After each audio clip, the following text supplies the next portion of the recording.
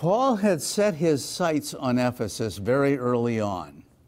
Maybe not in the first mission journey. He had too much to do in the interior of Anatolia, Asia Minor. Today we call it Turkey. And remember the cities there, Antioch and Pisidia, Iconium, Derbe, Lystra, and so forth. But now in the second mission journey, he was aiming directly for Ephesus, revisiting the 4 churches that he had founded there. But now they went ahead on to Ephesus, and the Spirit forbade them?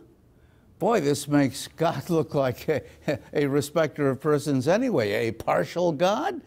I thought Peter's experience with Cornelius had said that God shows no partiality.